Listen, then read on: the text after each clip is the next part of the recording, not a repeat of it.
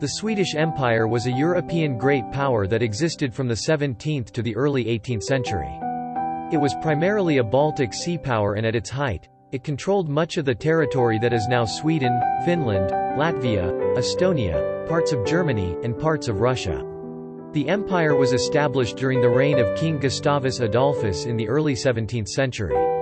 Gustavus Adolphus led successful military campaigns in the 30 Years' War and expanded Sweden's territories. His reign also saw the establishment of Sweden as a major naval power. After Gustavus Adolphus' death, the empire continued to expand under the reign of his daughter, Queen Christina.